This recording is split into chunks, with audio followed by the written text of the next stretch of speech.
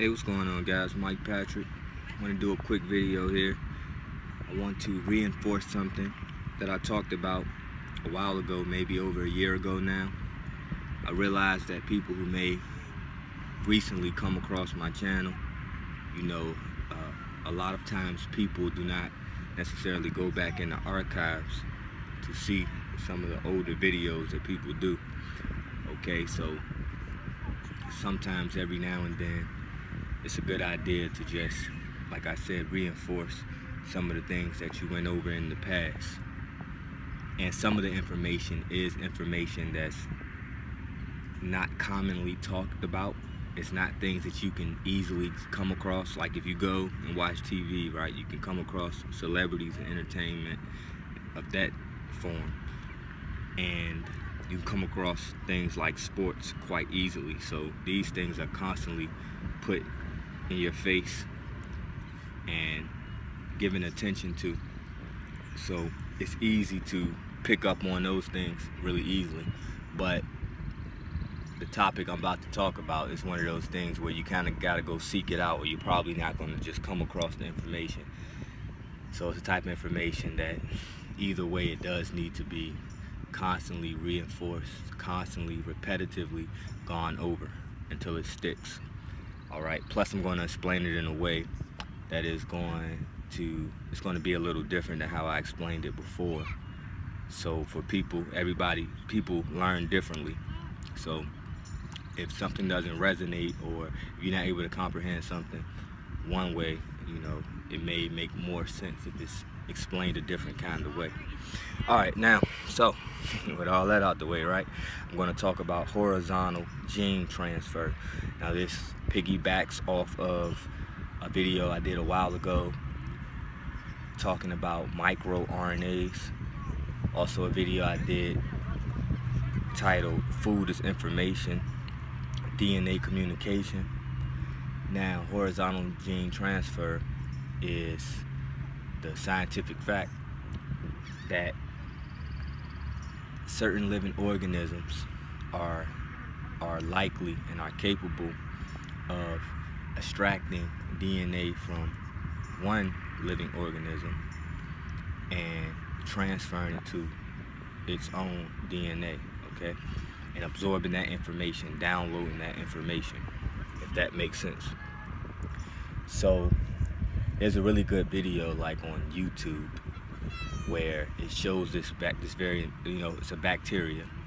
So it's microscopic. You need like a microscope to be able to see the bacteria and to see its behavior. But what it did was it reached out and grabbed a piece of, it grabbed a piece of another bacteria and then pretty much assimilated it into itself. All right, and it took on the DNA of the bacteria that was foreign to it, okay, and it made it part of itself. All right, and it took on the information of that other bacteria. Now that's pretty, stuff like that is kind of fascinating to me. All right, so for example, how this works, what's a practical way of looking at this? Let's say someone is allergic to something. We kind of do this with our immune system. Let's say someone's allergic to something, and whatever you're allergic to, let's say there's some type of animal that is immune to whatever you are allergic to. And so you take a piece of the DNA of that animal, just to be simple, I'm just, you take a piece of the DNA of that animal, replicate it, infuse it to your DNA somehow. So you can just, let's say you capsulated the DNA, it was in a pill, you took the pill, that latches onto your DNA, becomes part of your DNA. Now you have the immunity to whatever that disease or that illness is that the other animal was immune to, if that makes sense. All right, so the point is, everything is communication. All right, everything is communication, and this is the way that you have to look at it when you take on anything, when you eat food. All right, because now I'm going to transition into food, like I talk about often. All right, don't just look at food as just something that you're eating just to make your stomach feel full, okay? look at it like information. What type of information are you putting into your body? I don't care how much it's appealing to your senses. Because, for example, a lot of us smoke, right? Now, we all know, it's depending on what you're smoking.